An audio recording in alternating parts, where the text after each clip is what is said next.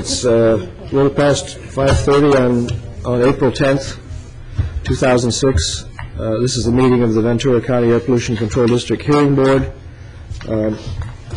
We have one item on the agenda tonight, and this is docket number 779, a petition from Dos Cuadras Offshore Resources, LLC. Before we start, will the clerk please administer the oath? Please stand. Raise your right hand. You and each of you, do you solemnly swear that the testimony you're about to give and the matters now pending before this board is the truth, the whole truth, and nothing but the truth, so help you God? I do. Thank you. Thank you. All the members of the board are present tonight. The district is represented by Mr. Keith Duval and Ms. Chris Cody. Mr. Oriano, the counsel to the board, is here as well. Would the representatives of the petitioners please introduce yourselves? My name is Alex Stein. I'm the Regulatory Coordinator, Air Compliance Specialist for DCOR LLC. I'm Mike Finch. I'm the Director of Environmental Safety and Regulatory Compliance for DCOR LLC. Thank you. Mr. Stein, how long have you approximately had that position with DCOR? Mr. Chair, I've been employed with DCOR since January 4th of 2005. Prior to that, it's been with Chevron up in the Bay Area and here locally also in the Ventura area. So your name is Find or Finch? Finch. Finch. How long have you had your position? Mr. Chair, I've been with the company since September of 2001. Thank you.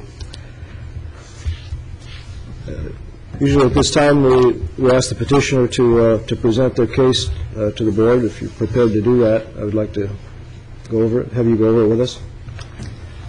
Okay, I have, thank you, Mr. Chair. I have three handouts I'd like to give to you. And the first one is a basic schematic of the equipment we're talking about at the Rincon Oil and Gas plant. Before we continue, there's three items: a schematic, something from Electrical Solutions Corporation, and some records from DCOR. Would you like these to be included in the record? That'd be fine. Thank you. Thank you. Okay. Well, as you know, we operate the oil and gas facility at the Rincon, and this facility accepts gas from 5 offshore platforms and oil. We use 5 compressors up there to boost the pressure from 50 to around 950 psi. The 3 compressors that we use primarily are the electric compressors. Only one at a time is needed for this process. Back approximately starting on December 13th, 2005, we began to have troubles with our electric compressor number 5 and 6 switchgear. It's a controller that controls these 2 compressors. They're linked together by one common controller. Compressor number 7 is also available for our use on a separate controller. Compressor number 7, unfortunately, was being overhauled at the time. And I hope I gave you the right handouts. Do you have a handout that says overhead on compressor 7 or overhauled? Overhead. Did you bring the other ones that you printed out? No, that's overhauled. And we actually have some other changes to that, and I think we brought the wrong package. actually, I think. Yeah, the one you redrew that you printed out, I think is still on your printer. Or do you have it? You have the only correct one then. Yeah, this is the. Okay. Oh, okay, except for that overhead means overhauled. I'm Yeah. sorry. I'll proceed. So on about 12/13/05, we began to have trouble with the switchgear on compressor number 5 and 6.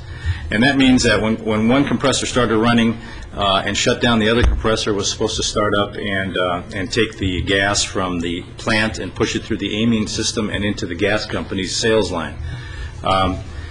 Because the switchgear is common to both of those units, it was causing compressor 5 and 6 both to go down. And since we couldn't use compressor 7, we didn't have any other compressors to run except the standby Cooper compressors to continue to put the gas in the sales gas line.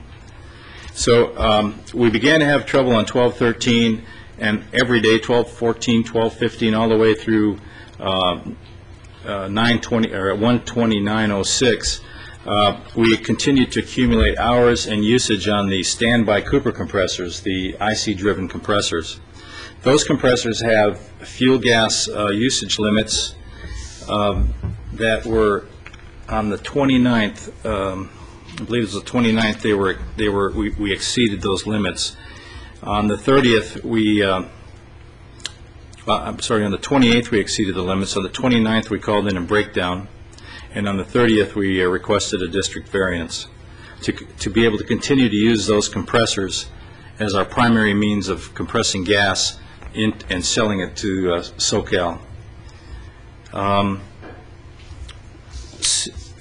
Leading up to that point, we had several electrical contractor visits to try and troubleshoot that problem, and we finally fixed it. And how we fixed it is explained on this Electrical Solutions Corporation diagram. We can talk about that if anyone would like to talk about more detail there. And since we fixed it, we've only used the compressor for three times, on February 10th, 17th, and then March 1st, with very little runtime on it. And that's the way those compressors are supposed to be run. They do not get used unless there's a fault in all three of the electric compressors, and many times during the year there's no usage at all during the month. So the petition we're coming in for, the variance we're requesting, is that we continue to be able to use those IC-driven compressors when we need to for power failures and any unusual circumstances that cause the electric compressors to go down, all three of them, which is very unlikely to occur to any great extent. And until we get back into the permitted limits for each of those those IC compressors, we will have to operate them in a variance mode, or we won't be able to sell any of the gas to SoCal, and we'd have to flare it instead. But if we flare it, we get into flaring limits that we would exceed fairly rapidly. At that point, we would have to come in for a variance to flare gas, or we'd have to shut down all the production from offshore, which would be oil and gas. Currently, our daily our daily sales is approximately 6 million standard cubic feet of gas per day. The revenue from that is about $50,000 per day. If we had to shut that in, if we had to shut the oil in also, it would be an additional $300,000 per day of lost revenue. So we feel like we've acted diligently in attempting to fix the problem as soon as it began to occur, and we have fixed it. And as you can see by the use, we have used the IC compressors very little since then. Do you have any questions? The district staff has prepared a draft document covering tonight's hearings and proposing the board's findings and suggesting an order. Have you had a chance to look at that? Yes. Yes, we have. Is there anything about it that you have any issues with? No, I think, as a matter of fact, Mr. Chair, we're complying with portions of that order already in terms of recording the usage and not using those those IC compressors unless we absolutely have to. Okay, thank you. Do members of the board have questions for the petitioner? I have a question of the district. But- Duvall. You said the ROSF is not a major stationary source as defined by EPA criteria? That's correct. State and county criteria? No, it is, Are they not under that? we only consider major sources pursuant to the EPA criteria, being 25 tons per year of NOx or ROC emissions, or 100 tons per year of carbon monoxide. So there are no state or local criteria for a major source.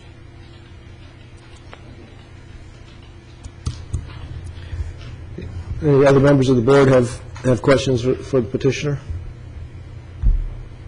Mr. Gasparino?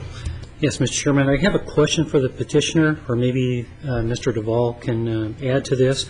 Under the petitioner's shell, on page number 7, item number 2, it says the LLC shall minimize all planned activities that would take the electric compressors out of service. I'd appreciate somebody explaining what that really means to me and how that would be minimized. Where is that again? That's on page 7 at the bottom, petitioner's shell, item number 2, the last two lines.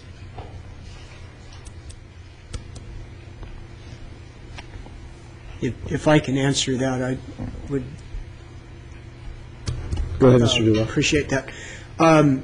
It was my intent in having that phrase as to be kind of a catch-all, that they wouldn't do any scheduled maintenance on the electric compressors.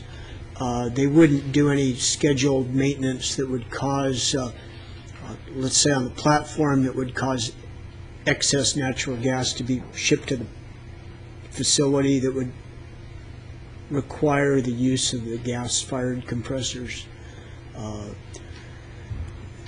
Any maintenance that can be deferred or not accelerated during this period of time, those are the things that we're looking for.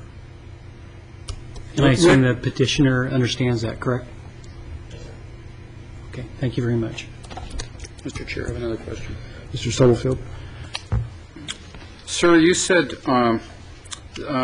additionally the compressor C7 overhaul should also be complete by 10 February 2006. Is it? Yes, it was. It was completed, and it's fully operational now. It was completed on or before that day. And somewhere in here, I believe you said that C7 alone is capable of pumping all the gas to shore. Is that correct? These compressors are used to push the gas through the amine plant, which removes the CO from the CO2 from the gas, and then puts it into the sales gas line. And compressor number 7 by itself can compress the gas into the sales gas line. Compressor number 6 by itself and compressor number 5 by itself can handle all the gas from the offshore platforms to be processed through the amine plant into the SoCal gas line.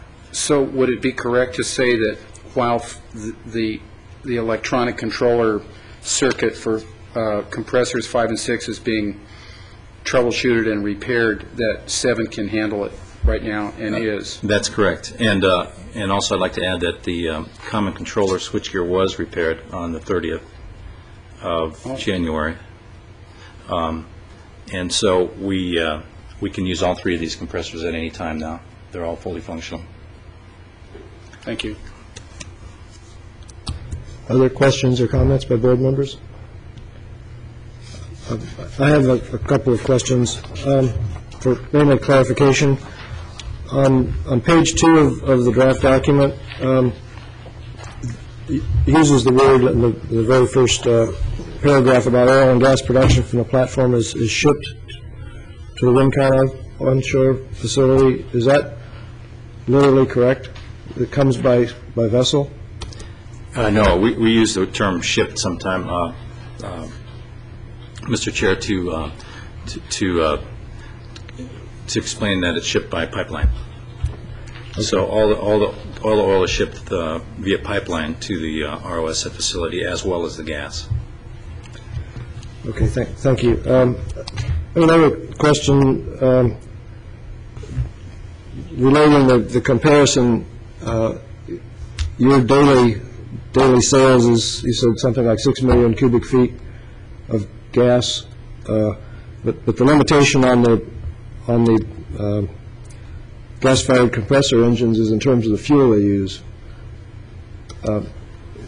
Can you off the top of your head, either one of you, make any comparison about, how much that burning of that fuel compares with the 6 million a day? Originally, when I read this, I was confused because I thought that was the throughput, but that's the fuel usage, the 2.42 million cubic feet that the gas-fired engines use. Yeah, the 2.42 billion per engine is on a 12-month rolling basis. And that number was established by the owners of the equipment at some point in the past, and it was based on a limit that the district and the source decided was appropriate at the time for those engines, and met the regulatory requirements that were in place at the time. And we, in the past, have, in 2005, for instance, the entire year 2005, those two compressors burned 3.5 million combined, and their limit is 4.8 million combined. And I'm not sure if that answers your question, the comparison between gas produced and gas burned in the compressors.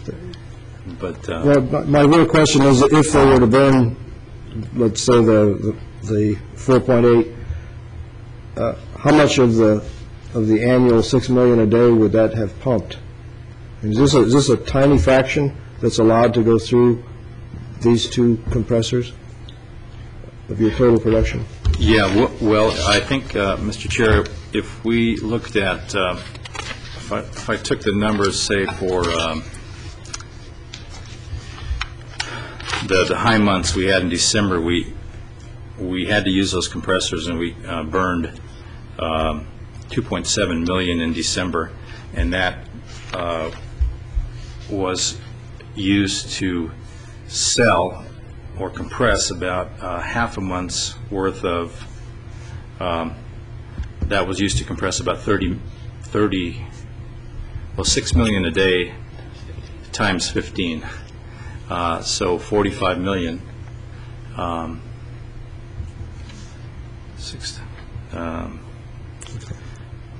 That's 90 million, and we used not even 3 million to compress 90 million and sell. Thank you. One further question on page 3, the second paragraph. The way I read this paragraph differs from your account. It sounds, based on the first sentence, that you thought that you had the controller repaired in December, but your oil account seemed to be that you really it continued to fail all through December and through January up until the 28th or 29th. So does that mean this paragraph is not accurate? The first sentence over there, the first couple of sentences? Mr. Chair, you're talking about page 3, paragraph 2? Yes.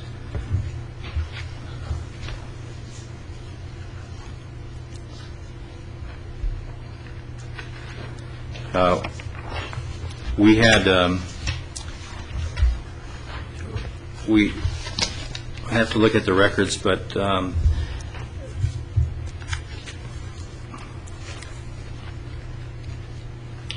we had failures, and we had continued to work on that controller on 1, 2, 3, 4, 5, 6, 7, 8, 9, 10, 11, 12 days. Well, basically the last 2 weeks of December, and it continued on into January. I think the intent of that paragraph was that we felt like by the effort that we had made in trying to fix that controller, that either we had a good idea that we were going to have it fixed, and therefore we felt like we didn't need a variance, but it continued on into January, and as it turned out, we were not able to stay underneath the limit. Had we had it fixed, I guess up until the 28th or 29th of January, we may have been able to run those 3 electric compressors with number 7 back online and hardly have any use at all of the Coopers, as reflected in our handout. But fortunately, we didn't get it fixed, and I think there was a perception that maybe we thought we could have it fixed in December. Would it be accurate if we replaced that second sentence with a sentence that said, the common controller failed repeatedly throughout January? Yeah, I think I should have probably, Mr. Chair, said that, yeah. The failure continued through January 28th.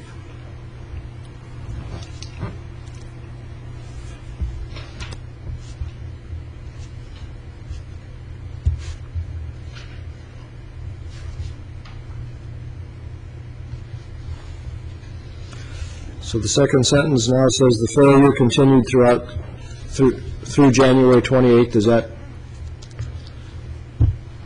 accurate? I would actually say it probably continued through the 29th also, and the 30th. Through January 30th, and that's when we actually fixed it, on the 30th. Let's just say that the failures continued through January 2006. That's correct. Thank you. Is that okay with the district? That's fine. In a question on the comparison of the emissions from the flare and the emissions from the engine, is the flare at your facility or is it on the platforms? Each of the platforms has their own flares. They're all located in Santa Barbara County. The flare at Rincon is obviously located in Ventura County, and it is up at the facility. So the flare that's being compared in this table is your flare in our district? Mr. Chair, that's correct.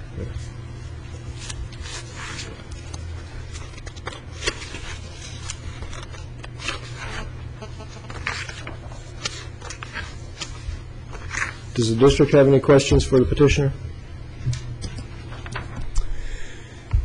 Maybe just a couple, just for clarification. We just talked about the flare at the Rincon facility.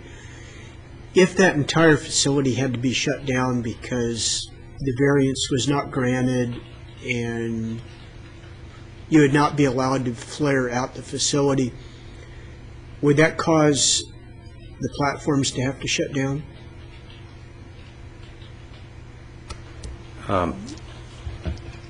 We have currently limits for flaring offshore, and they're based on quarterly limits in Santa Barbara County. I believe that one of the first platforms would shut down in about 2 days. It would reach its limit for flaring if we couldn't flare at Rincon, or if we had to shut the Rincon facility down. So in 2 days, we would have to shut one of the first platforms in, one of the higher producing platforms, and then the other platforms would shut down after that. I think platform Henry, which is probably the lowest producer for gas, would be able to flare for about 30 days, and then it would also have to shut down. But yes, very shortly, we've already consumed some of those flaring allowances offshore, so it wouldn't probably even take 2 days, and we'd have to start shutting those facilities in offshore. What would it take to restart those platforms if they did shut down? Offshore, the platforms are, the oil wells are all, I think they're all electrically driven pumps for the most part. So we have to shut all those pumps down. When we come back online, we tend to have to flare for a period of time, maybe several hours, and then we start shipping to the beach. But when we do shut platforms in for periods of time, pumps are prone to certain downhole conditions that may cause pump failures to start back up again, and we may have to pull the pumps out of the wells to get them back up and running. So it's not a real straightforward and easy it's not something we'd like to do, and when we do have turnarounds offshore, we try and minimize those to sort of annual type turnarounds. We just try everything we can to keep those pumps running, to keep all the systems functioning so that we don't have to both flare when we go down and flare when we come back up again. Do you think that, do you believe that operating the Cooper-Bessemer compressors is the best alternative as compared to flaring onshore or offshore or shutting platforms down? Yes, sir. The Coopers right now, because of the condition that exists with the electrical compressors all being available for our use, we don't see the Cooper compressors as being run very much at all. As a matter of fact, we have previous years, we have several months where they weren't run even 1 hour, so there was no gas burned in them. And the only thing we would do is turn them over to make sure that the pistons and the cylinders turn over on them periodically. So to the extent that we would cause this additional flaring to occur offshore if we didn't have the electrics or if we didn't have the Coopers available to us, to the extent that we would lose production and revenues, and that we would have some potential pump failures downhole of the wells, we really feel like we have our arms around the electrical compressor reliability issues are now behind us, we think, and we have 3 available compressors, and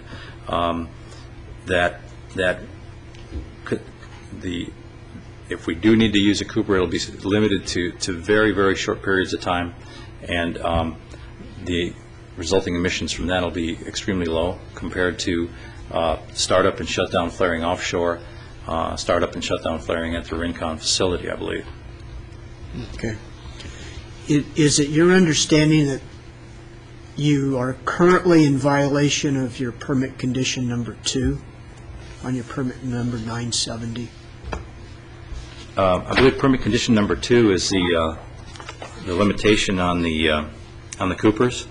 Yes. Yeah, and description and limits on the Coopers being 242 million standard cubic feet per year per Cooper, and we are currently, if we operate the Coopers today, we are in violation of the 2.42 per Cooper each. We haven't exceeded the hour limit, but unfortunately the gas limit has been exceeded. Yes.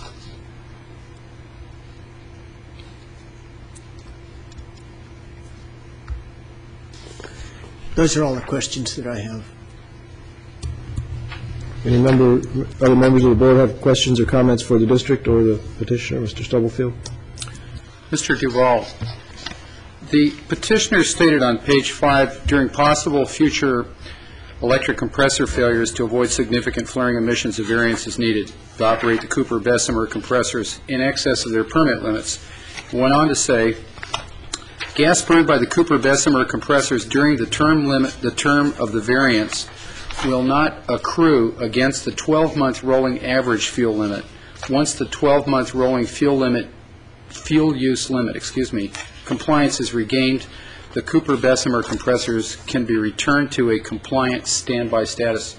Just for the record, could you explain, if that's an accurate characterization, could you explain what it means exactly? Well, yeah, it's an accurate characterization. What we're trying to do is, through this variance, you might say forgive any use of the Cooper-Bessemers between now and August, the fuel against the fuel use limit, because they have to work back towards getting their 12-month rolling average back down to below the 2.42 million per unit.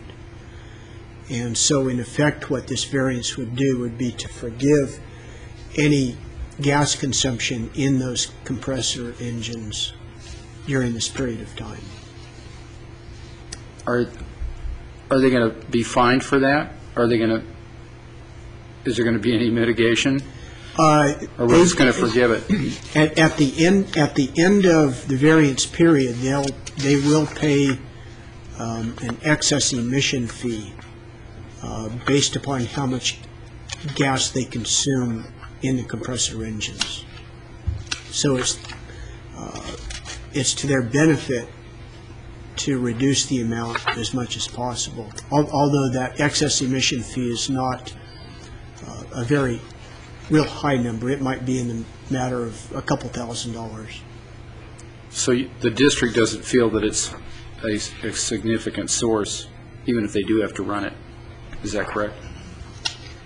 That's correct. I think economically and efficiency-wise, it's to their benefit to use the electric compressors to compress the gas.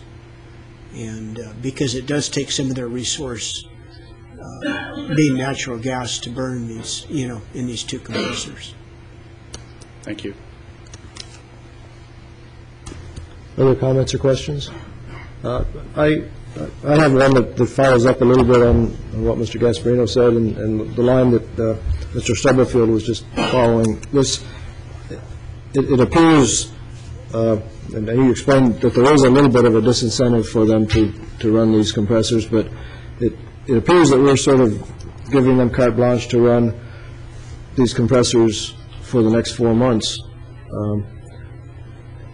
And depending on some fairly minor economic disincentives as well as fines to enforce that. It bothers me a little bit that there's no quantification of what's going to happen in the next 4 months as far as those compressors are concerned. Could you either try to help me with that or explain something that might make me feel better about it? Well, the word fine has been mentioned a couple times, and by Decor filing their petition, and if this petition is granted tonight, granting them the variance, there would be no fines assessed, because in effect I can't think of the way to phrase it, but you are giving them a variance from a violation of the rules. So there would be no fine or a violation during this period of time. I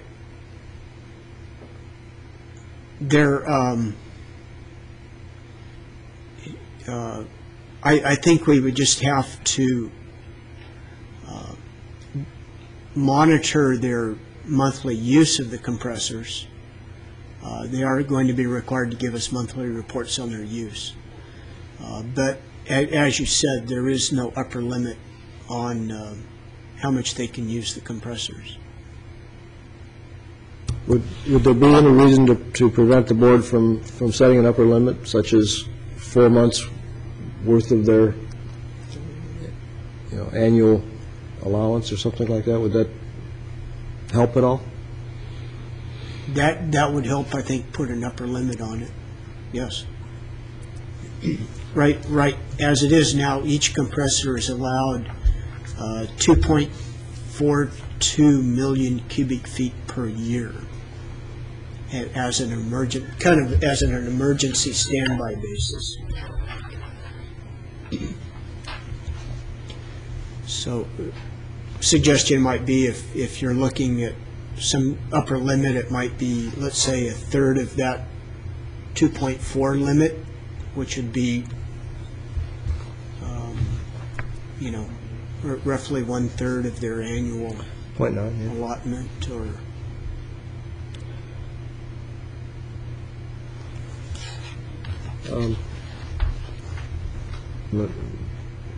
I would feel more comfortable if we were able to quantify what it means to minimize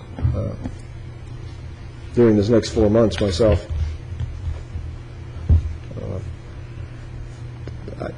It seems as allowing them to continue at a third of their annual rate kind of defeats the 12-month rolling but I'm not sure what to propose. Any other board members have any suggestions? I'd like to hear it, or if the district or the petitioner has any suggestions there. It just, I know that you want to keep it low, but if you have a problem, you're not incentivized to do that very strongly. Dr. Shackman? I think we should leave the order the way it's written. I don't think the petitioner has an incentive to run the natural gas compressors.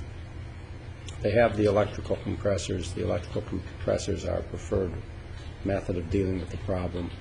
If we all feel better with some sort of fig leaf of a maximum allowance, it's nothing more than that. And I think it just creates unnecessary complexity in the order. So I would prefer to leave the order as it is.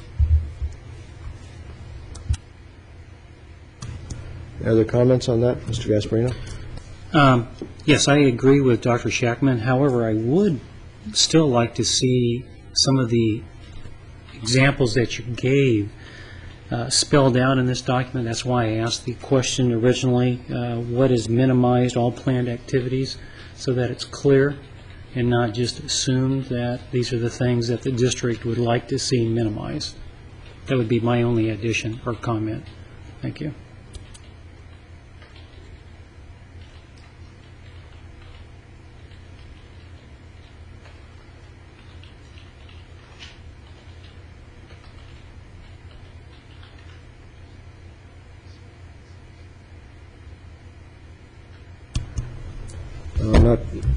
I'm not sure how we would go about doing that. If we do it, we probably want to try and do it here, I think. Work through that. I sort of agree with Dr. Shackman's making this more complex, and I agree they wouldn't prefer to use the IC engines, but on the other hand, if their electrical system goes out again, they're not motivated particularly to get it fixed, because we haven't told them that they have to limit further use. That's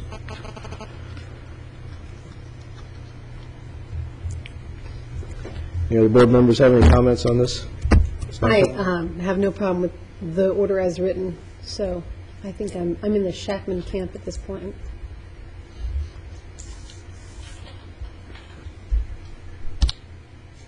Okay, I think the sense of the board is kind of divided on this, and I could go either way. I don't feel that strongly about it either. Okay, if there are no further questions by the members of the board, I don't see any members of the public here, so I think it's fair to assume there are no public comments, and I'll close the hearing portion, and the board can take this under consideration unless the district or the petitioner have anything further you'd like to add to this discussion. It's not necessary. Mr. Chair, I think what we've heard so far is acceptable and appropriate for what we came here to discuss, and I just basically wanted to point out that the one sheet here entitled IC compressors, hours, and fuel log under variance, it does sort of give you an example of how the limited use of the compressors we've got. In February, we used it basically just almost 6 hours for 76,000 standard cubic feet, and then in March we only used it one time for 2 hours with 35,000. So we anticipate that trend will either stay the same, and we hope, or drop down to zero. We certainly don't want it to go the other way, because we do have 3 compressors that we can use. Thank you. Thank you. Let's call the testimony portion of this closed and take it up with the board. Mr. Chairman, I move that we adopt the draft variance order with the changes on page 3 that you made earlier. I would second that motion. We have a motion and a second. Any discussion by members of the board before we take a vote? It appears not to be, so could the clerk please take the roll?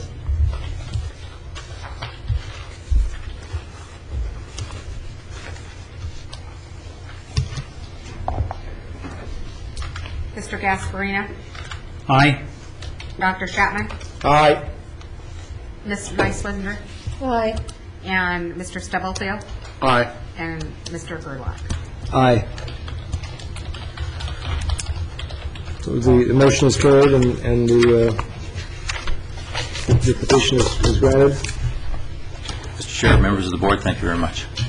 Welcome. Is there any district business to bring up in terms of future hearings or? We do have one future hearing that I think Chris Cody's going to be contacting each of you to see what your schedule is, probably in the next 3 to 4 weeks. So if you can take a look at your calendars when you get home. Okay. If there's nothing else, this meeting is adjourned at 6:15.